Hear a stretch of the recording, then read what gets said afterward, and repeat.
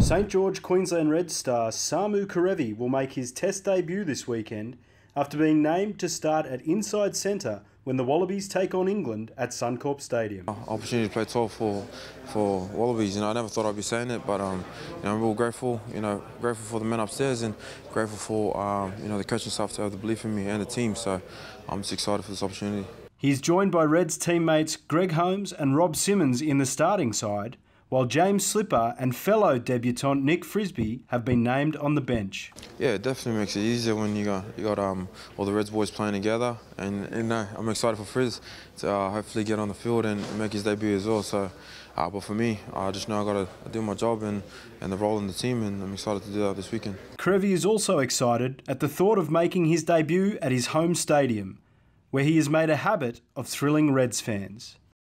Oh man, it's giving me chills right now just thinking about it. But yeah, makes it a bit easier, playing at home in front of family and friends, and especially the Queensland fans that have been supporting me since I got here. The Wallabies take on England in the opening test at Suncorp Stadium this Saturday. Tom Kennedy, Reds TV.